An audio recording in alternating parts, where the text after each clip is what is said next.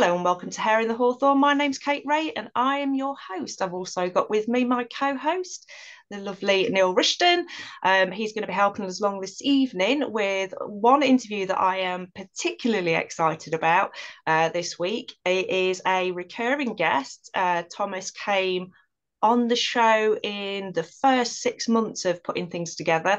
And we had a really good chat about all kinds of things for team, but particularly about ghost hunting, demonics, Ouija board work, and the fairies as well. So where this is going to go this evening, I don't know. And I'm really excited to see where that goes. So, welcome, Thomas. I'm going to introduce you first and foremost as an author and prolific podcaster, but so much more to you than that. I mean, your breadth of knowledge and a depth of knowledge is just incredible about a plethora of subjects. So, thank you so much for coming along and joining us this evening. How are you doing?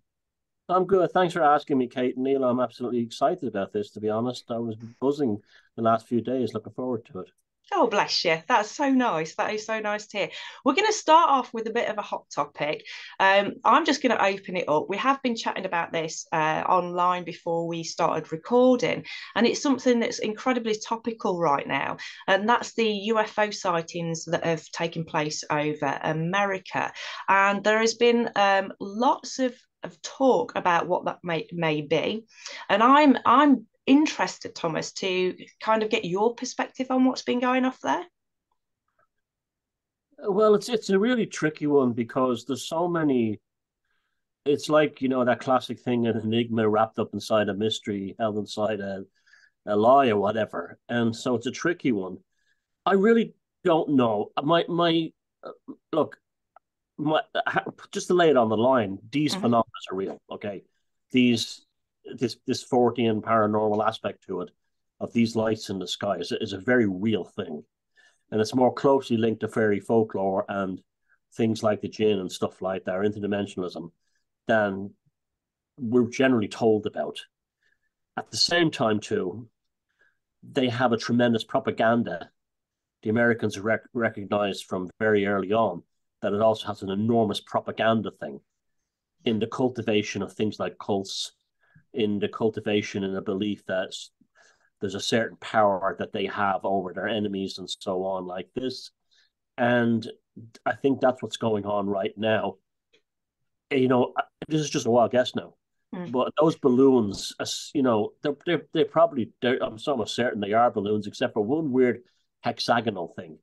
Now, for some reason, these things are also seem to have a strong link with psychic energy, and this could be part of the psyop as well.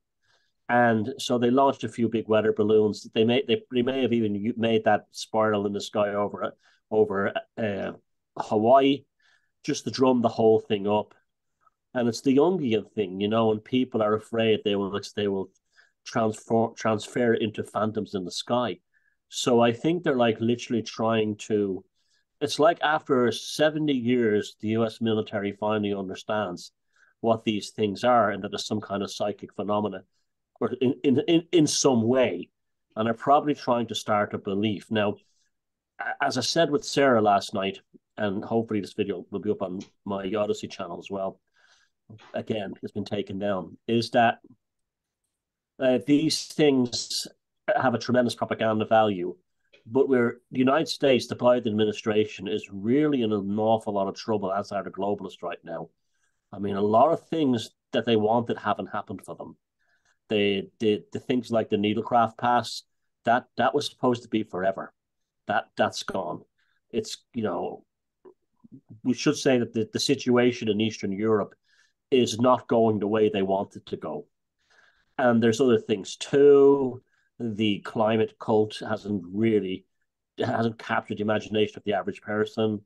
And then you have other issues too with a certain pipeline that was bombed, and now that's not looking like a Reichstag fire kind of thing, and wasn't what they said it was.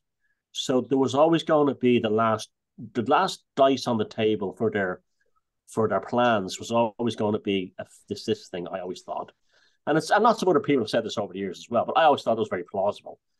But all they lack was two things: the technology and the training of society. And they've beautifully trained society in the last 2.5 years since the beginning of that event that began in April 2020, and they've created a culture of fear in the population. Sort of like a genuine sense of danger around every corner. Now, they could unleash this false alien thing now, but even if they did it now, even with all their ducks in a row, it's an incredibly risky gamble. And they know it, and they've got their finger on the trigger, but it's like that thing, the finger on the trigger, but still don't have the guts to pull it just yet. And that's why I said to Sarah, I said we should be getting everyone we can to start talking about this, because they most likely won't do it if everyone's talking about it. And it seems to be going in that direction. It seems to be going that way. And then they'll just say, I'll forget about it, and then they'll leave us alone or something. But that's my take on it. But that doesn't distract from the fact that there's a real phenomena there, which I'm absolutely convinced is not in any way connected in nuts and bolts visiting spacemen from other planets. In fact, if you look at this, that's the least option that would be in reality. It's only by sort of like cultural reinforcement through sci-fi and movies and TV that has people seeing lights in the sky, and the next thing they're thinking spacemen. That extrapolation is purely culturally cultivated. And so that's how it stands for me right now. That's brilliant. I go along with that. Absolutely. We can perhaps come back on to the correlation between UFOs, whatever you want to call them, and fairy folklore later on. That if we have time, that would be very useful to talk about that. But just before we get off of this subject, it is interesting, isn't it, how the sort of people who have been ridiculing people who have been into UFOs for many years, it's a conspiracy theories, you're a nutcase, this is a load of nonsense. Suddenly, because they've been given permission by the government, the military, by official sources, suddenly they seem to be coming round and, it's on CNN, it's on the BBC. This must be a real phenomenon. Did you find that interesting? In a very smug, almost condescending way, I found it.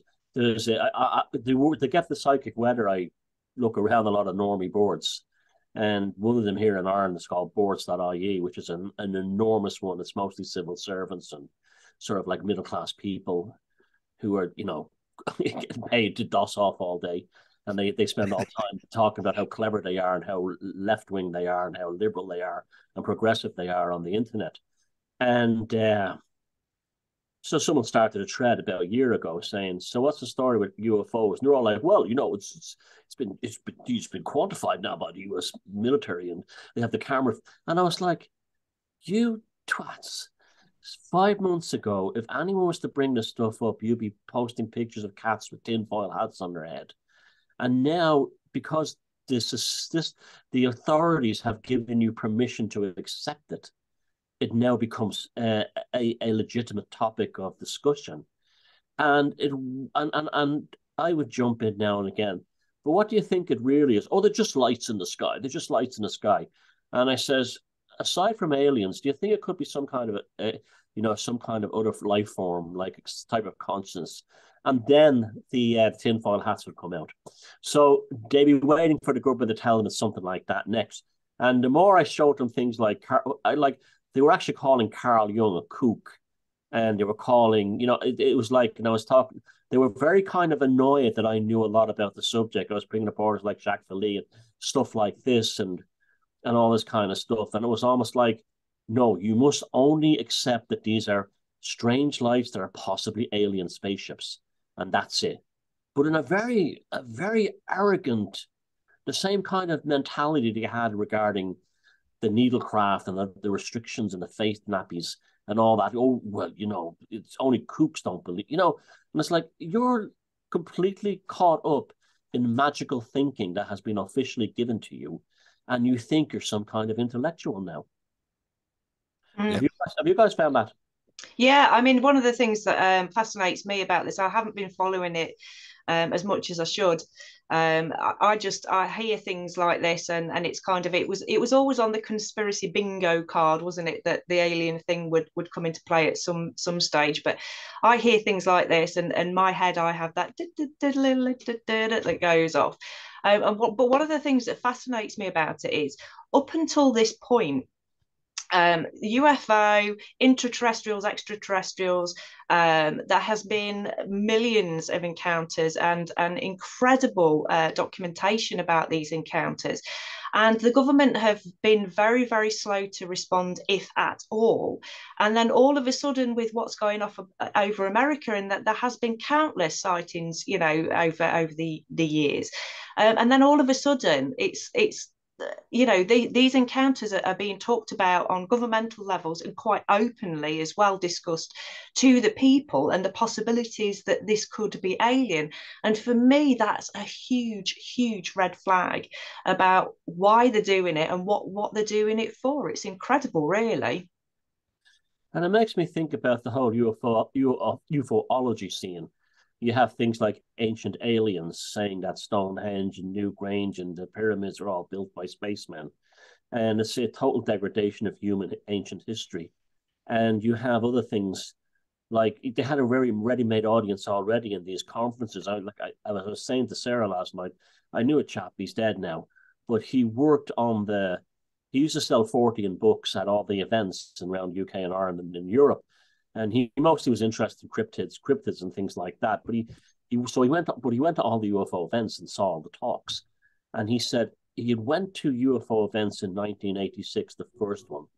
And then he went to another one. The last one was in 2006. And he says in that 20 years, the exact topics were covered in every single talk with no change. Roswell, Rendlesham Forest, all and he said you'd have someone putting a slide up on a screen, and he says this is a place called Roswell. Now they'd heard the story 100,000 times, but they sat there like they were hearing it for the first time ever. And he said after a few years, he realized these people are going to church. They don't want to hear anything other than the classic MUFON ufology, but the classic stories repeated over and over again in the same way a religious service has the same things over and over again. It's purely church for them. And he said to me, these people are like in a cult. And he said he witnessed the one or two things over the year where someone might have said, have you ever thought of fairies? Have you ever thought of the jinn? Have you ever thought of things like this? And they'd be literally attacked by the audience. So they've got this ready-made, and these events, he said, some of them are enormous. They would rent arena halls with like 2,000 or 3,000 people in them, in like the north of England, and this kind of thing. And he says you wouldn't believe how massive it is. And he goes, and they're all they want to hear is the same things over and over again. And it's always to do with the aliens are going to come soon. They're going to transform life on this planet, and they're going to give us free energy. For some reason, free energy was always a big deal with these people. But he said when he did the last one, it was like he learned in the 20 years that him going to hundreds of UFO conferences, he learned no more on the last one than he'd learned in the first one. And he was interested, he wanted to learn things. He was a 40. Mm. Yeah, I'd say, it's a big clique, isn't it? And you get these cliques in any kind of special subject matter, definitely in folklore, in psychedelic community. You get these inner cliques, but I think the UFO clique is the biggest of the lot because they've become ideologically captured by that nuts and bolts spacecraft coming down from other planets, and everything else is outside of that reality tunnel. And they well, despite this has been alternatives has been talked about for a long time by, as you say, Jacques Vallée, John Keel, Patrick Harper, these fantastic authors and researchers. Rosemary Ellen Guiley. Yes. And but they're outside of it. They aren't allowed into that. Even someone as famous as Jacques Vallée is not allowed inside of that big clique, which continues to this day. I'm sure they're having orgasms about what's going on at the moment in thinking that finally the aliens have arrived and showed themselves. Oh yeah, I mean I've been around some of these people. nice enough folks and everything. But they said I saw black helicopters once, the strange black helicopters, and I said, well, funny enough, so did I. And they said, what do they look like? And I said, they look like just some kind of pastiche of a 1950s helicopter, and they moved without someone to bog up the road here. They moved without making a sound, and they flew like gnats, like this. And she said, "Oh, I saw them too. They're aliens." And I says, "Hold on a second. How do you know that?" And she goes, and she's, "What do you think they are?" And I says, "I think they're like part of the whole fairy thing." And she looked at me as like if I had just announced I was secretly a woman. Yeah, well, that's it. I'm sure that's the sort of natural response that you get. But excuse me, Kate, That's fine. Yeah, yeah. can I move us on, because you've been talking Yeah. about conferences and MUFON conferences and the sort of people who go to there. Now, a much more sensible, um, better conference is obviously the Mysterious Earth conferences, which which Kate and I are going to take part in this year in September.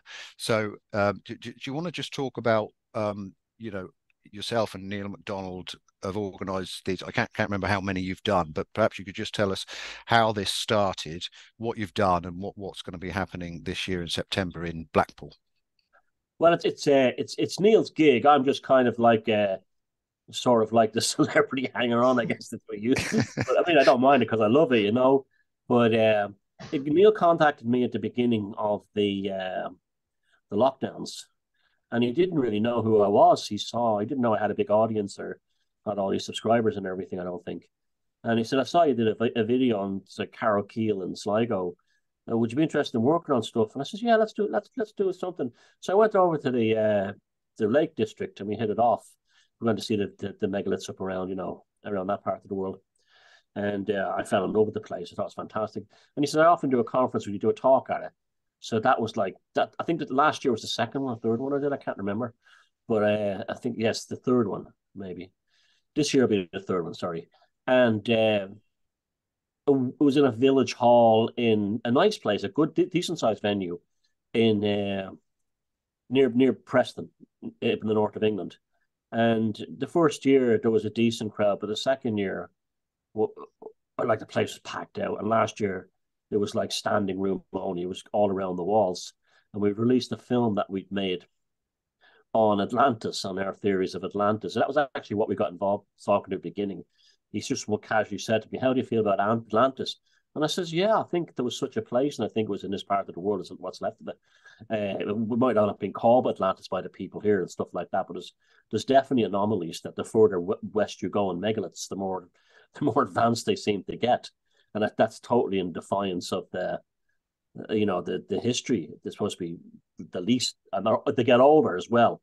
Like the megaliths in Sligo here, some of the oldest in Europe, they should be some of the most recent.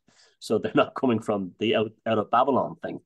So we made a film, very proud of that film. It's called Atlantis, an Empire Lost and Found.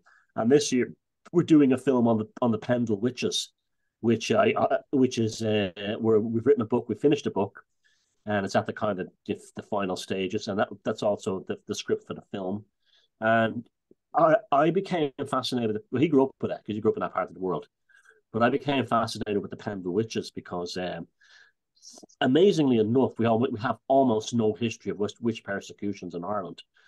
Catholic countries tended to be, if you compare like the persecution of witches in Ireland compared to Scotland, it's day and night. There was horrific persecutions in Scotland, as bad as Germany, really as bad, and England was pretty bad too. But Ireland, nothing, almost nothing. And the witch cases that stand out, they're famous only because they're so rare. It just didn't happen here, because I think I think Catholicism. A lot of when you look at the history of witch persecutions, a lot of it had to do with sectarianism.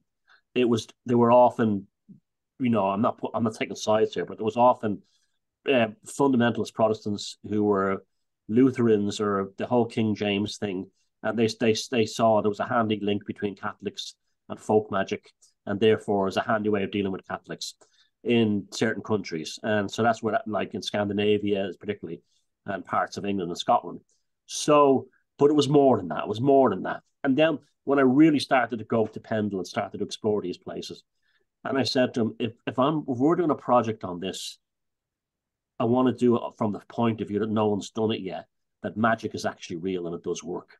And this isn't just a sectarian issue or a persecution of women or poor people, that they're magic, and we do, and that's where we're doing it. And he was down with that, yeah, right away, absolutely. So that's what that will come from.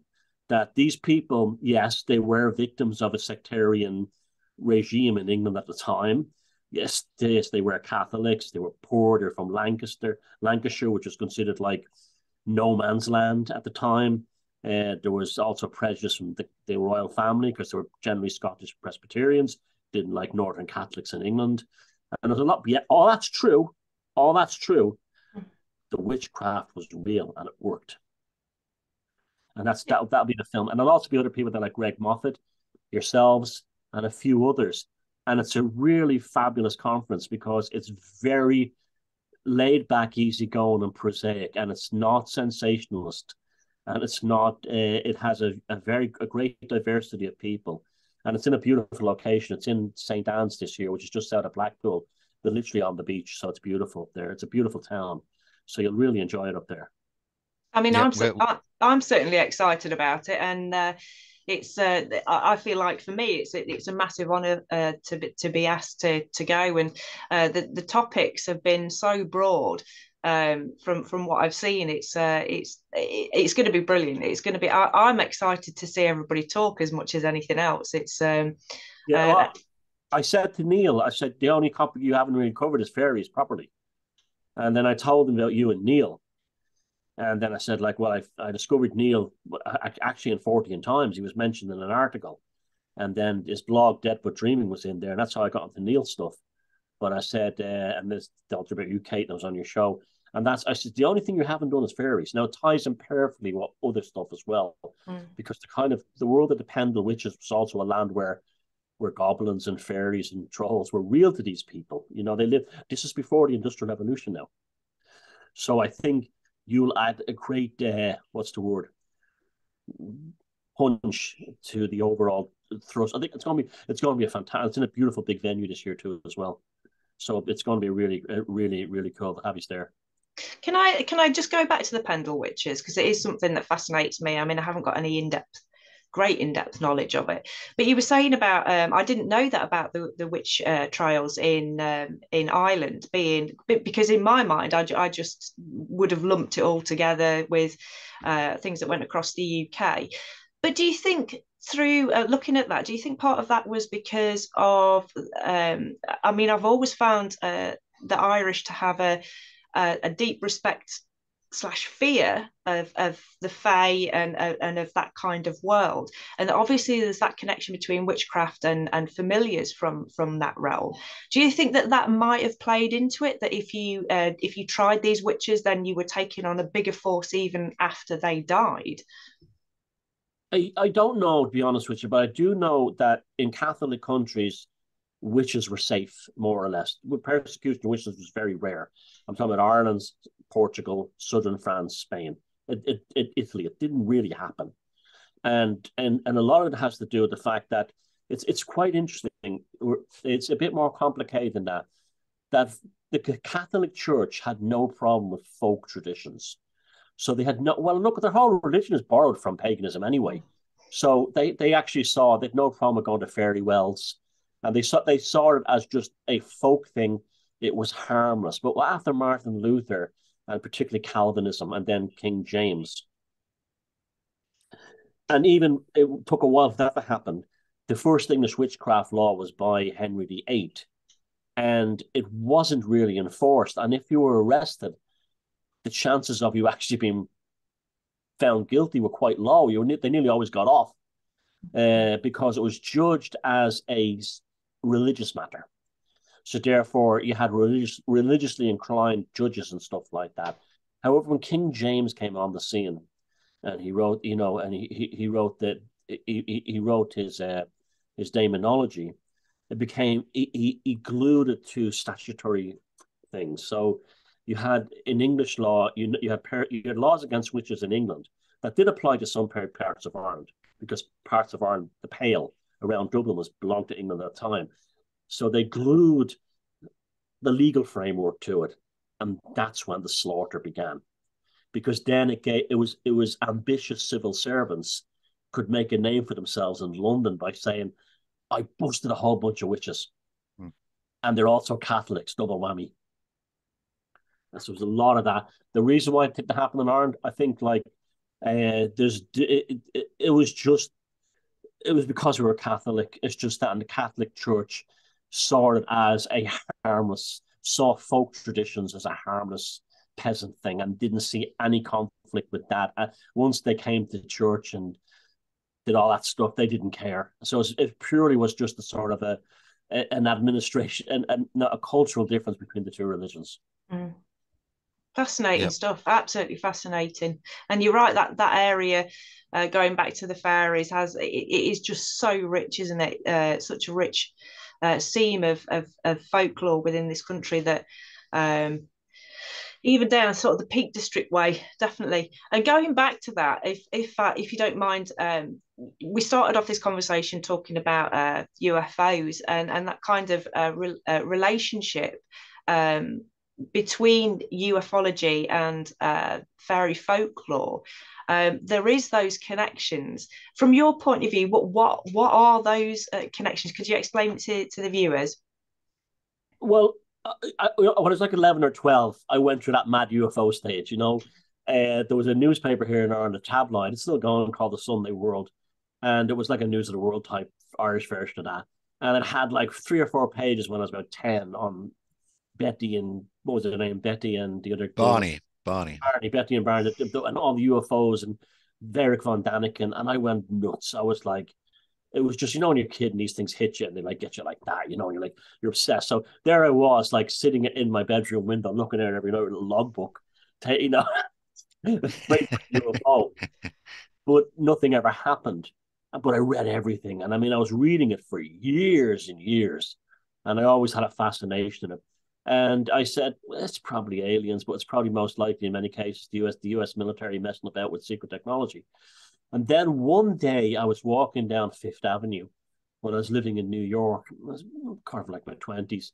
And there I see a gigantic poster in Britanno's bookshop on Fifth Avenue for Whitley Strieber's Communion of that alien, a massive poster.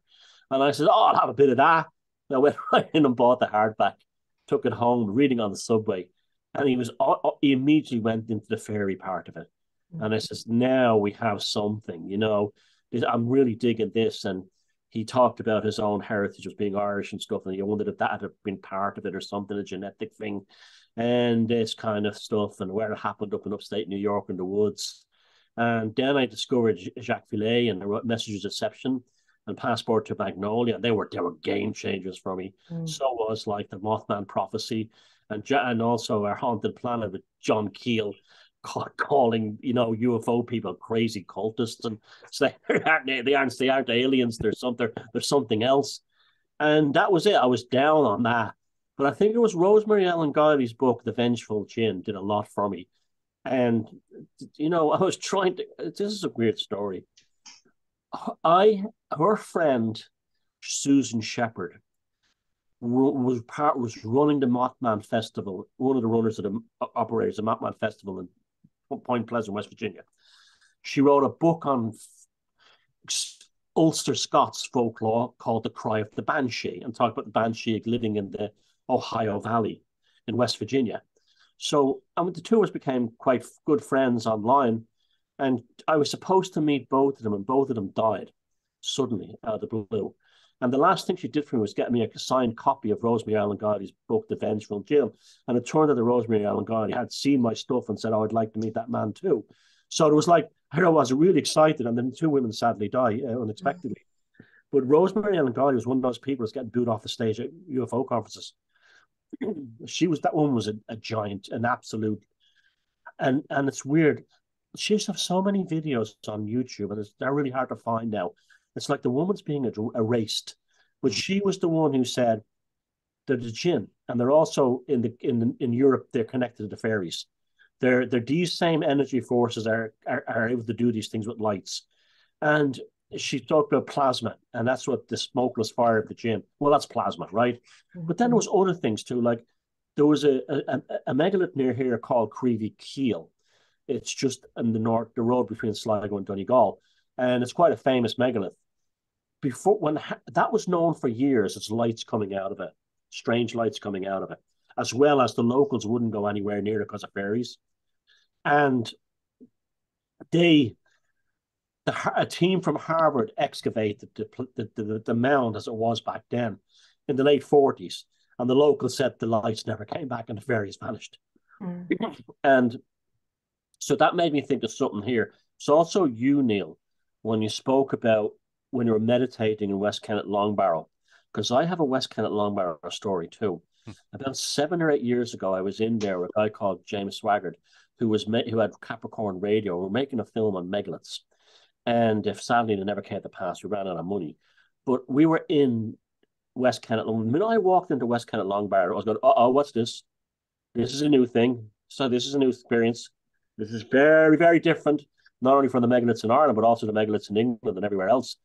So I walked in, and he was filming me talking in one of the two antechambers when you go in. Yeah. You go in, you go around the corner, there's two antechambers on either side. I was in the one, if you're walking towards the back of the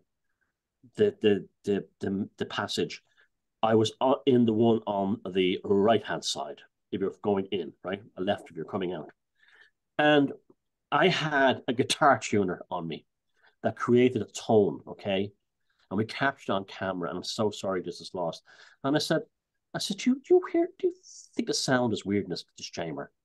And he goes, yeah, it's this weird kind of like when you say something, you hear it behind, like as if you have like something wrong with your hearing, or your eardrum's broken. We were both hearing it. Just for a laugh, I switched on the guitar tuner which is on an A, which is 440 hertz. Right? What's going on? That thing? It was going nuts. It was like something of a UFO film. As soon as I put it outside the antechamber, it stopped. Put it back in, went nuts. Now, it was picking up, there was some kind of frequencies wrecking that thing and driving it nuts. And so I wasn't surprised when I heard your story about what happened to you there. And that's what I think. I hate to sort of think, I have to always watch myself when it comes to megaliths, because there's a lot of Wiccans and New Agers are attracted to them for this stuff, but they're not always like that, as you know yourself. But there seems to be, in certain ones, there was one in Sardinia that nearly killed me, actually, and West Kennet, that there are actually doorways into other dimensions, both for them and for us. And the ancients knew by arranging stones in certain ways, we know that by the roll-white stones and the scientific tests done there, that they tuned them like you tune a radio, pull the antenna or the aerial out of a radio in the old days, that they knew that they arsed around with the stones in a certain spot, that it actually, I'm convinced of that. So I think that, and then again, West Kennet is known for strange lights as well. So I think that's what we're dealing with. That whatever the consciousness or the ultra terrestrials, I always love that word that John Peel came up with. That's what it is. Both the fairy folk and both the legitimate UFO stuff. And when I say when I say legitimate UFO stuff, I'm talking about the ones that looks like a spaceship and you zoom in on it and the picture goes fuzzy. And people always make that joke, how come there's no clear pictures? Because it isn't actually there as a material object. Yeah. It's just like a fairy. It's a disturbance in the field. Definitely. That's absolutely perfect. I'm so glad you've read my mind and Kate's mind probably, because this was where I really want to just flesh this out a little bit in terms of those megalithic, always prehistoric monuments, usually Neolithic, sometimes Bronze Age. And just, I've shown people this before. This is a great influence on me, this book, Folklore of Prehistoric Sites in Britain, by the archaeologist Leslie Grenzel. Long out of print and quite expensive to get now, but it's basically just a gazetteer of folklore attached to prehistoric monuments. And much of that folklore is fairy folklore. And of course, if you wrote that, if there was to be a new edition of that book now, I mean, he's talking about like 200 fairy related sites in Britain. And if you did that in Britain now and even extend it to Ireland, there'd be probably tens of thousands Yeah. that you could put together.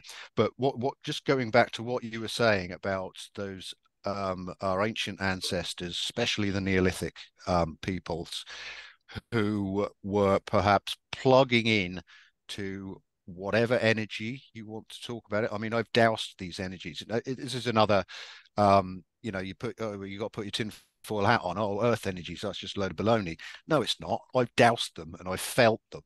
And even though I'm not particularly psychic in any way, I know they are there, and lots of other people, such as yourself and many other researchers, it's there. It's just not. You can't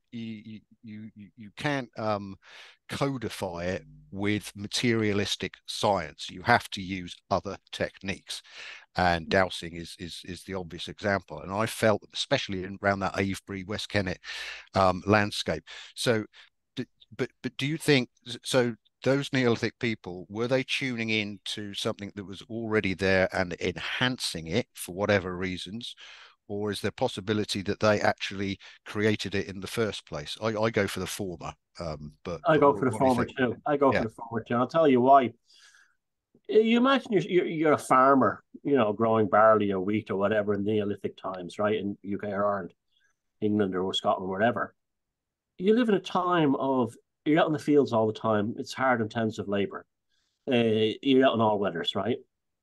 You don't have electronic pollution. You don't have radio waves. You don't have microwaves. You don't have nothing. You got stuff coming from space, and that's it. You're spending all this time in the countryside. You develop this awareness and this feeling that certain places feel different than others. And you might discover, like I'll give you a classic example of that is the round towers of Ireland. Absolutely, the farmers will tell you that the cows and the sheep want to graze on the horses by the towers. And so that was enhanced in Ireland. The towers were used for that agricultural reason.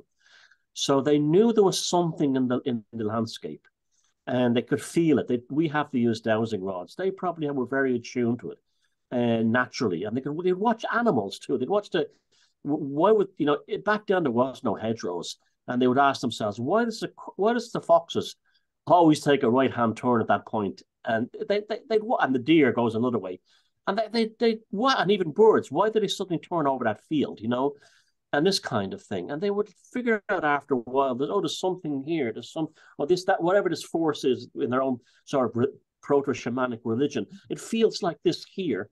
And then they probably had glacial erratics that were by accident on these sites.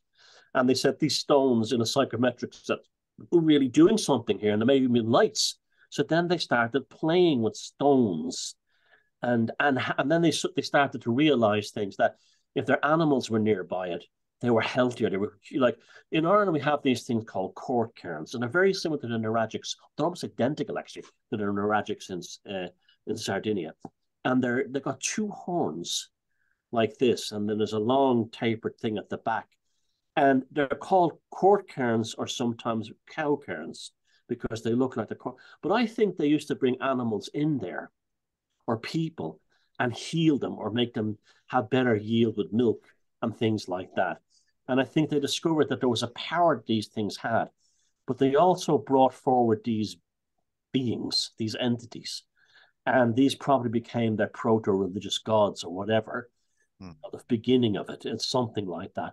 So I'd be with you, Neil, that the stuff was already there, but in the same way they mastered the land and agriculture and irrigation, they mastered the energies of the land and the paranormal aspects of the land.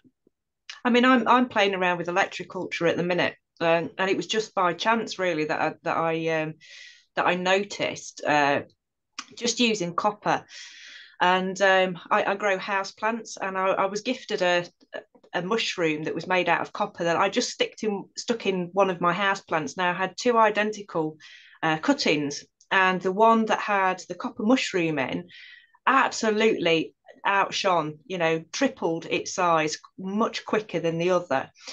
So I do believe that, if you harness electromagnetism within the Earth, that it does have that healing property on us, and we do feel it. There are places and spaces that make us feel incredibly good, and ones that overwhelm us and aren't so good. And talking about the roll right, for me, that was a point in case. I was told by a friend to take a compass to go down to is it the Night Stones down there? The Night Stones. Yeah. And they were telling me the story that it doesn't happen to everybody who takes a compass down there, but I took this compass. I had people stood round absolutely fascinated. And the closer I got to the Nightstones, this compass was going berserk. I couldn't get it to stop from swinging this way and that way. It wasn't just going round in circles, it was very erratic. And other people tried and didn't get the same response. I mean, how would you explain that? That, out of 10 people who tried it that day, there was perhaps 2 of us that got the same response from that energy coming from them stones. And the proliferation of quartz in these sites, it's almost seen as a passing thing. Mm. Oh, well, these stones at the front are filled with quartz. It's just as if it means nothing. Have you covered? Do you know about Philip S. Callahan? Philip S. Callahan is this is someone you'll enjoy this.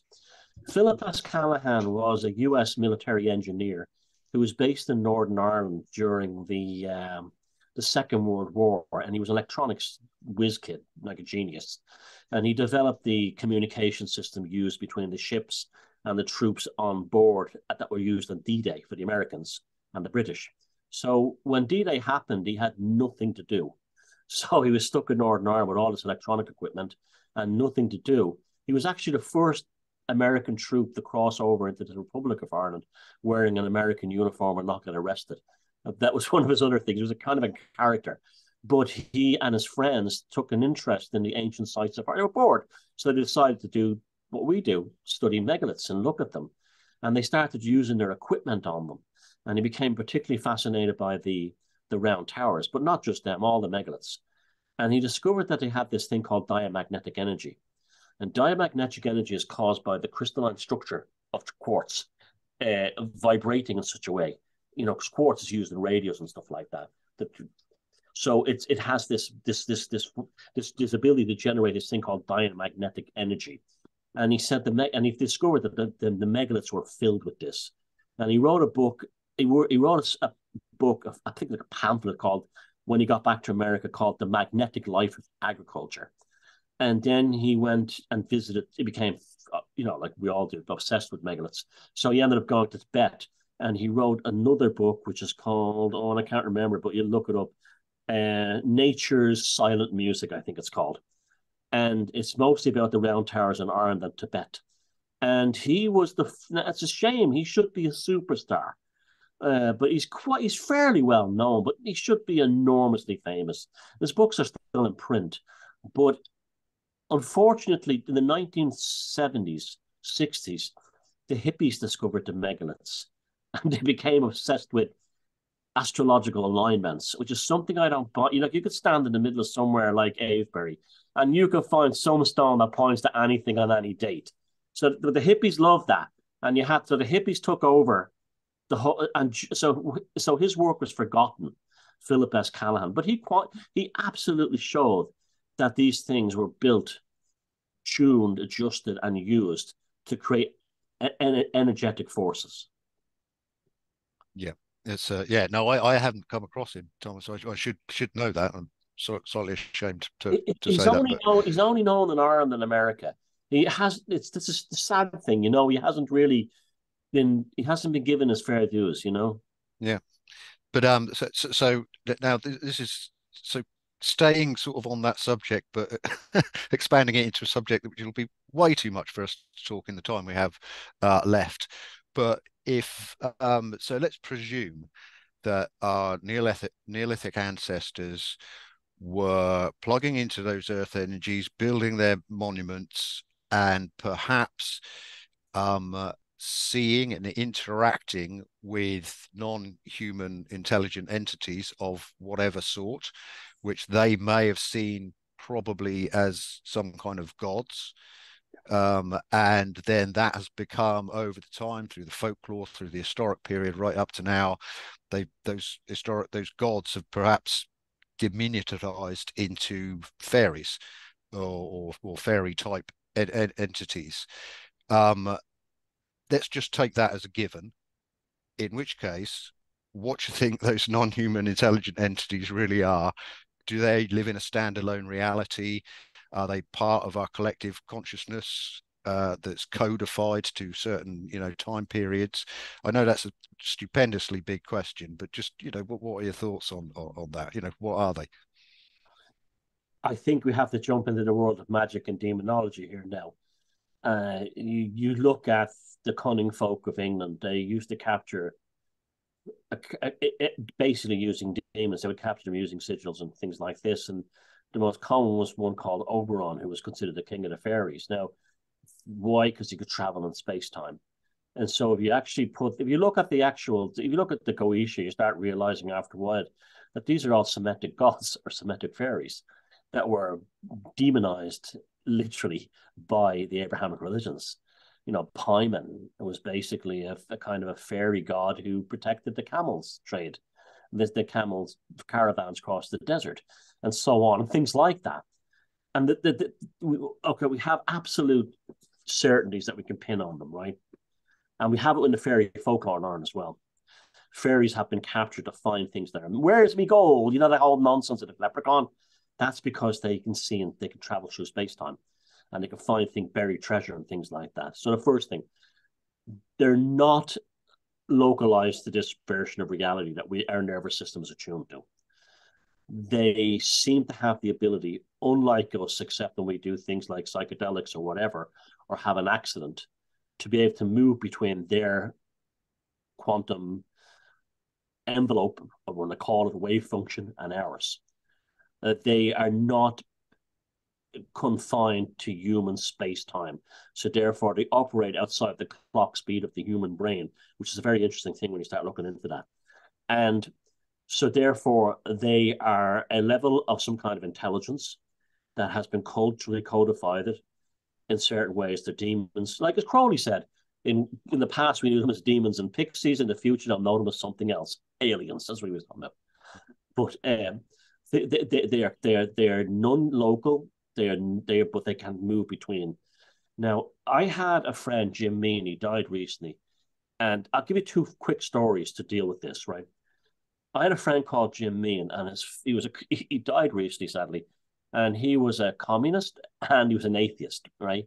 And he used to he loved my book, The Druid Code, but he said, when you got to all I just like reading about the stones, but nothing else, that kind of thing. But he wasn't rude about it. That's the kind of guy he was, right?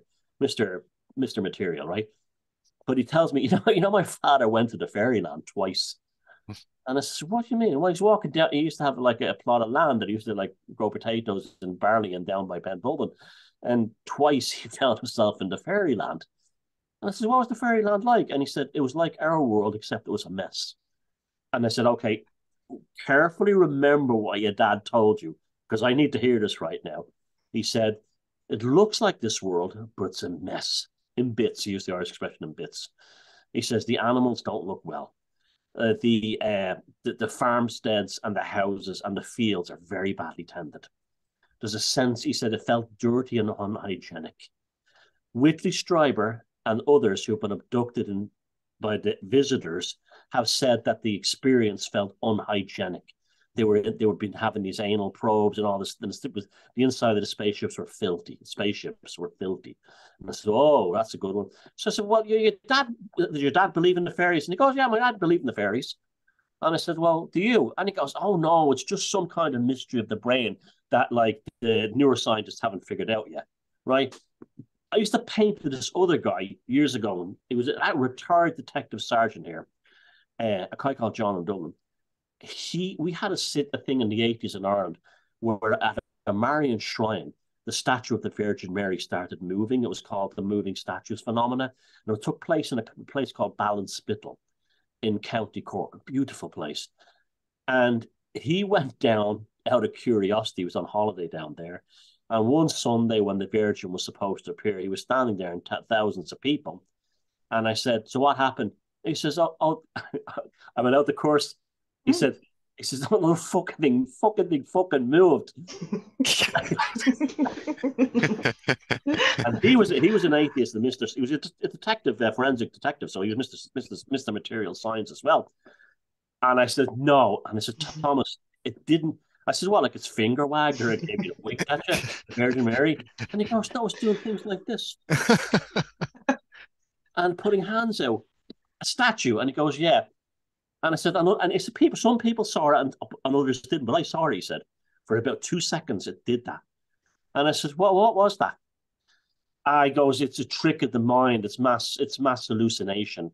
Yeah. It's not like real. It's not real." But he said, if it gives these people comfort in their lives, it's harmless. But he goes, "I got caught up in a mass hallucination." That's what he said. Now, I went down to Ballinspittle a few years ago, and the place is the most fairy-laden glen you've ever been in your life, with a statue of the Virgin Mary in the middle of it. And it's full of caves and cave systems. And that's Gin's Faeries, sorry. And before it was known for the Marian apparitions, it was known as a fairy glen. It was famous for fairies. Now, there's an interesting aside here. That landscape was raided constantly by Barbary pirates back in the 15 and 1600s. They used to like capture the entire population of the towns and bring them off as white slaves. And basically, Cornwall happened in Cornwall too. And so you had these Muslim pirates in this area, Jinn. And that was that for me, because it's the same as Fatima. Fatima in Portugal has the Fatima Marian shrine appearances. Had it all. And that was in a place named after, I think, Muhammad's mother, and it was part of the Islamic Caliphate at one time. So it's all fairies. It's the fairy thing is real, and they like mess that whether we allow them to mess with us, but they like to. This is the thing with that. And have you and I ever noticed in all the years you've been dealing with this? And we see it with your friend. What's that English gentleman who does those lovely videos? Edwin. Erwin Saunders. Yeah. Kate's favourite. I know, but why is it your favorite? I'll tell you why. Okay, and it's the same reason that the legitimate fairy things and UFO things. There's a sense of theatricality. Have you noticed that? I bet you all the people you've interviewed have had those plausible stories. Whether they always there was a sense of theater, as if these things like to perform for us. And if it's not necessarily a trickster thing, but it's almost like whether they're UFOs, whether they're aliens, whether they're fairies, whether there's jinn, there's an element of performance that they perform for us, that they give us a show. I think that's absolutely right. I don't want to bring this back to me, but as you know, Thomas, I do have something called Charles Bonnet syndrome because of my eyesight, and I've had that for years and years, and I have regular encounters with what I deem as fairy type entities, which come into my visual range in dark circumstances, on a pretty regular basis. And exactly what you're saying, I actually hadn't really framed it in that way until you just said that about the theatricality of their performance. They're often, strutting around like a Shakespearean actor, Yeah. And marching up and saluting at you and behaving a bit ridiculously, and that and I've never really, I just thought, oh well, there they are, this is what they're like, it's really interesting, what do I think about that? But there's that theatricality, and you can go back through innumerable folklore stories exactly the same, and modern stories. My mother has the syndrome too. She got it when she got the Parkinson's. Yeah. When the Parkinson's got really bad, and she sees spacemen. That's what she calls them. I see spacemen standing around. That's what she sees. Really? And so it was between yourself and your blog and her that made me realize this is not. But even like the NHS says, it's a very mysterious thing. That I think you're tuning into a different reality. I think you're actually, it's your way. It's like a radar or a kind of like a sonar into that reality or something. Yeah, of course. The easy materialist reductionist way out is to say it's an hallucination. I can assure you, and lots of other people with this syndrome say the same. it ain't an hallucination. It No. is. There's a reality to it that is quite incredible. I've kind of come to take it a bit for granted, to be honest. It's all all right, here they come again. Whereas actually, it's an amazing thing, and I like it. I like it. Well, it's just like So once you get over the thing that you don't have a tumor or something, and you're not really very ill by it. yeah, It's not mental illness. It yeah, suddenly takes on a new dynamic. Well, now I can study it. yeah.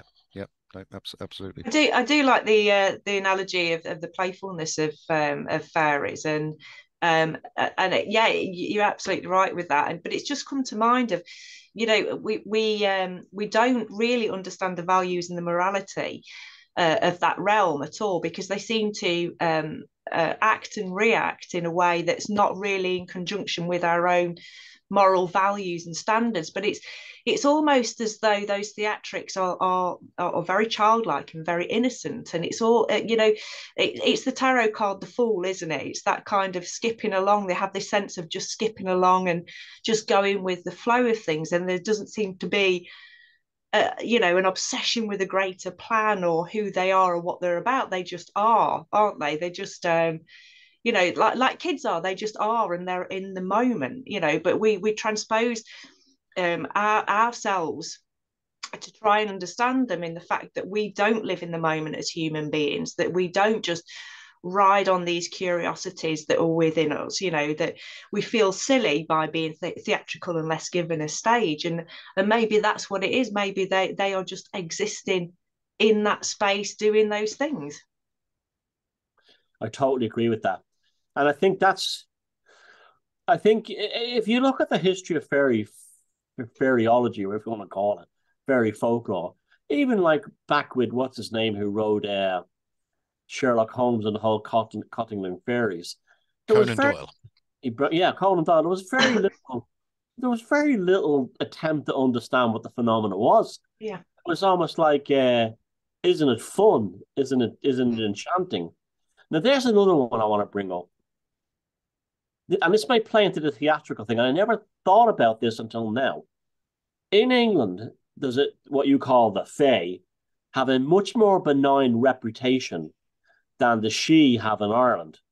Where my grandmother, who was a woman who she was an educated woman and ran a chain of children's clothes stores in the Midlands, but she grew up in the bogs, she absolutely believed 100% in the fairies, and she was terrified of them.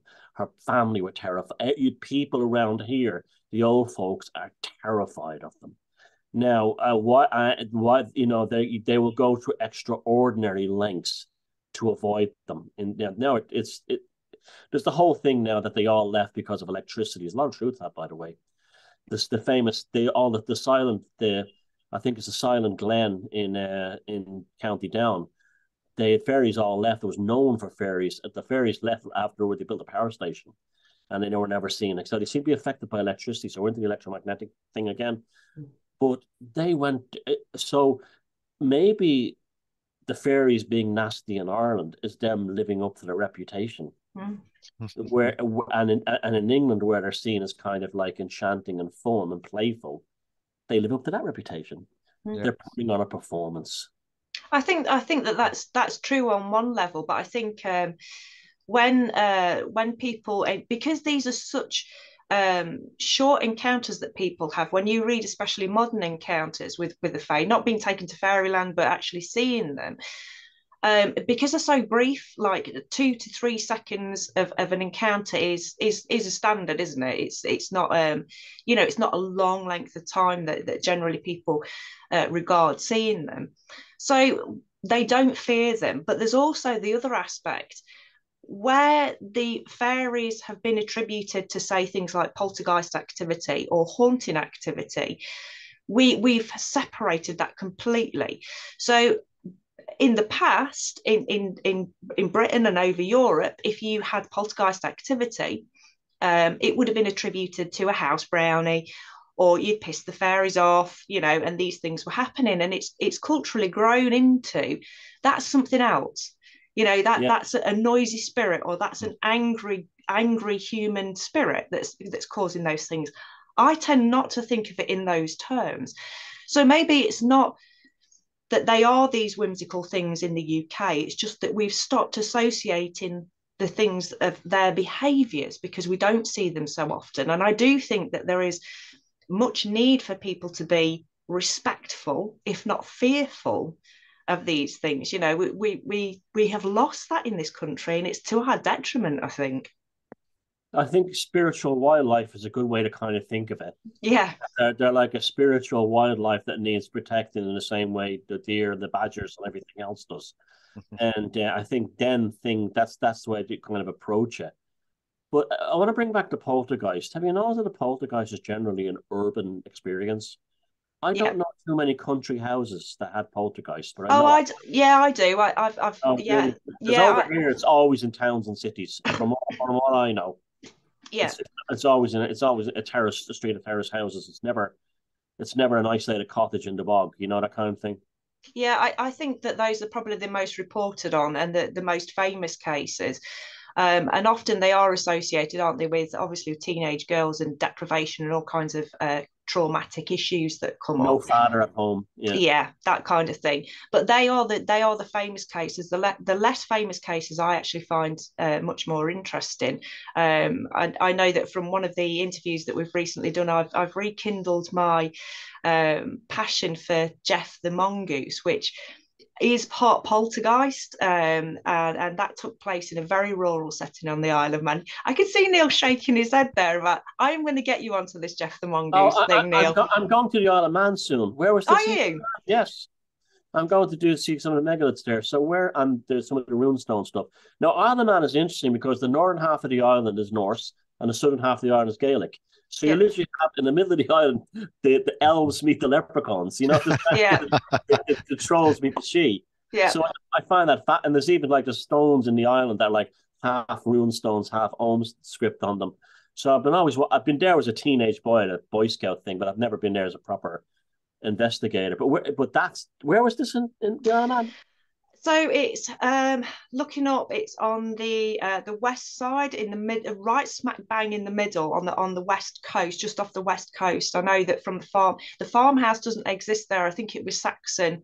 There were Saxon remains found there. It's I think it's near the famous Fairy Bridge. Bizarrely enough, Thomas, I'm taking a trip up there this year as well to do some research because I just that particular case fascinates me. I'm not going to go on about it because Neil's not convinced about this one, but there is connections with that story, with it being fairy as well. You know, shape shifting fairy poltergeist activity. It piques my interest massively.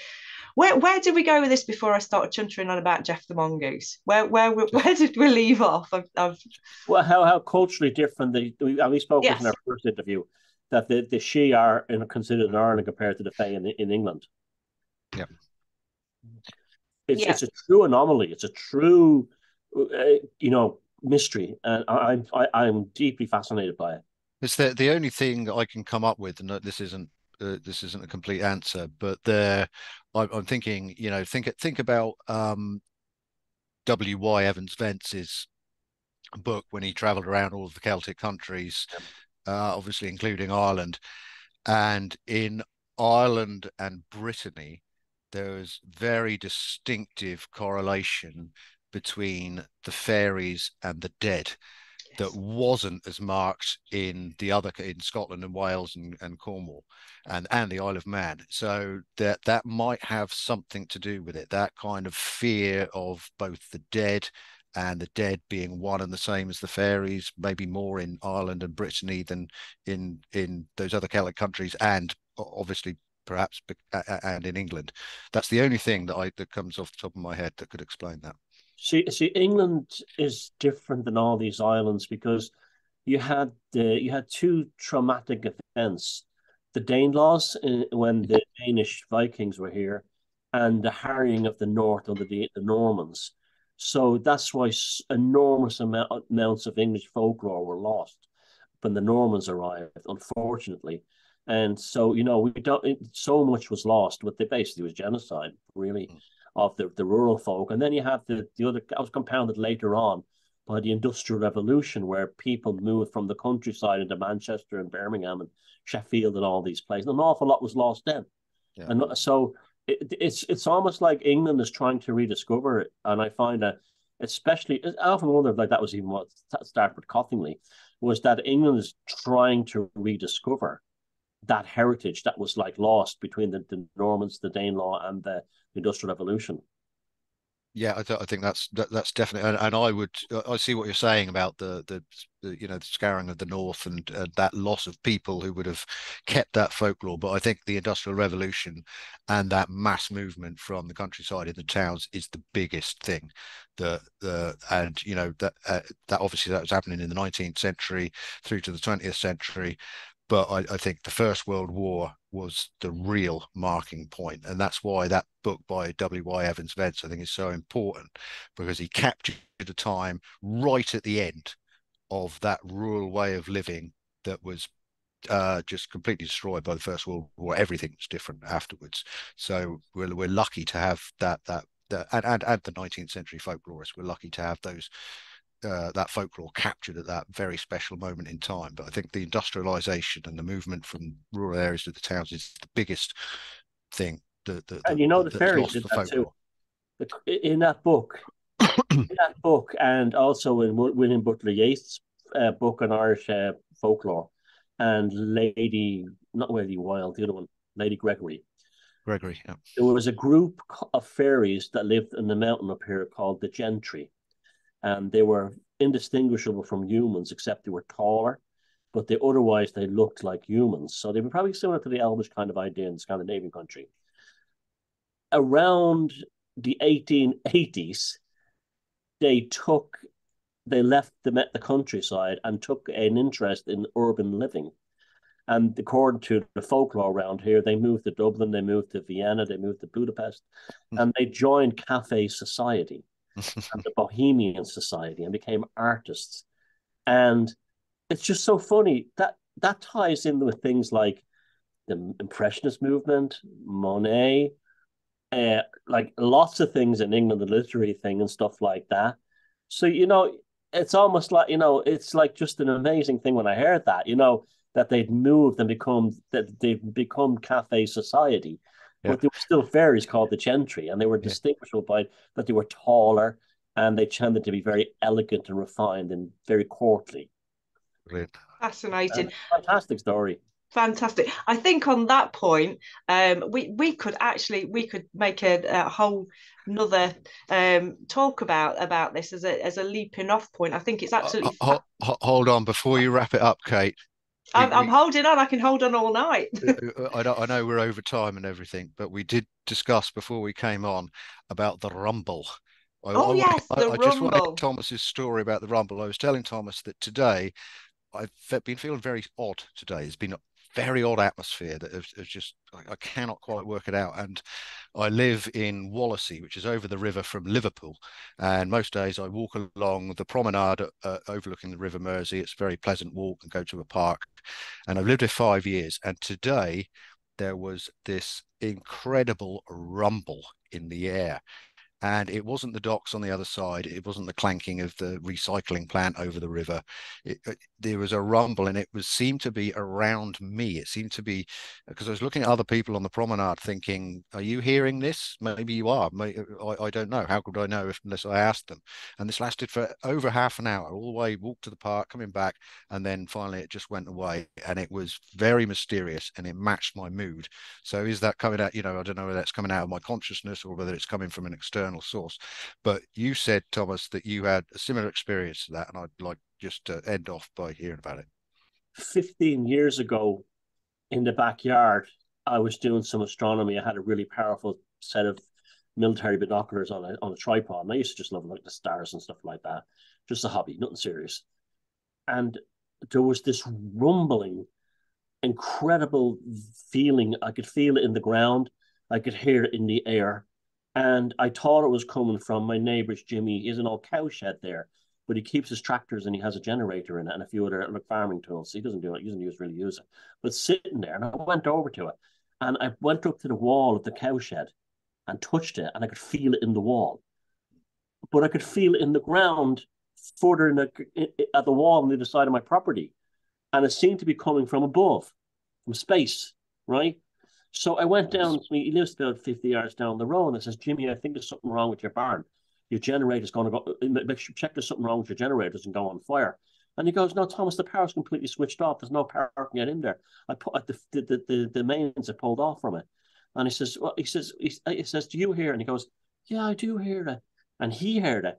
And I says, what do you think it is? And he goes, the guy called John, who lives about a bit further down, has a state-of-the-art milking shed where he does milking. He has a beautiful dairy herd and he used to have automatic milking machines. He said, it's probably that. And I said, I don't know. It's not coming from there. It's coming from the sky. And he goes, it has to be from that. So the next day I went over and said to him, did you have your machines running last night about 10 o'clock?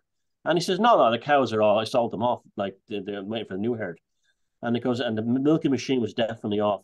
And he goes, why? And I heard a rumbling. He goes, did it sound like a hum, an electrical hum come from the sky? Yes. And I says, like a transformer. And I says, that's exactly what it sounded like. And he says, yeah, I heard that too. Crazy. There is lots and lots and lots of videos on YouTube from all around the world where people have not only experienced it for a few minutes or 20 minutes, half an hour. People have been experiencing it for days on end, and they liken it to I think it was something like a god trumpet. It was something along those lines, that it was the reverberation was coming from the sky but hitting the earth and giving a vibration to the earth at the same time. Neil will tell you it wasn't pleasant. I can tell you that. I didn't find that rumble pleasant. It made me all off of sorts. Yeah, so same here. It was it was in that strange mood anyway, and there was an ominous feel about it, and exactly as I say, it is coming from above. I was just too shy to sort of grab hold of someone and say, can you hear this? So I'm just two fellas I spoke to both heard at the same time, so it wasn't just me. I tell you what, I've got it. I've got the answer, guys. It's them aliens. Coming back round, it's the aliens from America. Yep. That's a brilliant circular way to end up the podcast, Kate. Well done. Thomas, can I ask before we go, what are your plans for the future? What have you got going off this year? Can you give people links where they can find you? You know what's what with that. Well, my main channel now is Beyond Room 313 behind me, and that's where I cover a lot of the topics we've spoken about tonight. And I have a weekly show there with Sarah Mondaini, which is called the Hocus Focus, and we basically are doing our own take on paranormal stuff, and I've been enjoying that very much. I've also done documentaries and films there. I've written a book, co-written a book. Well, I've written loads of books, but the latest one is on the Pendle Witches. Look out for that. Coming from the viewpoint that magic is real. That's what distinguishes, and not in a Wiccan way, and quite a lot of folklore in that as well. So it'd be a good. If you're interested in North of England folklore, there's a fair bit in that book as well with Neil. And then basically I'm planning some trips, and I want to get. I've been slacking on the filming lately, so I want to make a few films on a few other things. And I mean it's all good. I'm keeping busy and I can't complain. And I'm really kind of looking forward to see how things develop with this all weird stuff that's going down in America. It's like I've learned since 2020 that we're living in a bad Doctor Who episode. So rather than being bewildered by it, I'm going to sit back and try and enjoy it. Good for you. Good for you. Absolutely. And can I just say that Hocus Focus, I think you've done 6 episodes now, haven't you? It really is good. You're really pinning it down. It's beautifully edited. It looks great. And the stories are just, every story is go into quite a bit of depth in them. You give it an hour and a half, don't you, each show, and it allows you just to sort of allow those stories to breathe and go into them in a bit of depth. Brilliant. And we have live 5-minute location report films, and I'm inviting either one of you guys or both you guys, if you want to make a 5-minute film on anything Fortean to promote this channel, send it to me. Brilliant. Yeah. Thank you. Yeah. I don't have a smartphone, so that one's going to be down to you. You're leaving technology with me, Neil. Seriously. That's not good. Anyway, I want to thank you, Thomas, for coming along again. I know you're really, really busy, so pinning you down has been an absolute pleasure. As always, raft of knowledge out of that. My brain's buzzing. I don't know about yours, Neil, but Always great to talk to you. Thank you so much for coming along, Thomas. Yeah, same here. And before we meet up in England, let's do this again. Definitely, definitely, Yeah. definitely. And I'll see you anyway in October. No, September, beginning of September. Yeah. So thanks, guys, and this is a blast. I really enjoyed myself. Fabulous. Thank you, Thomas. Thank you, guys.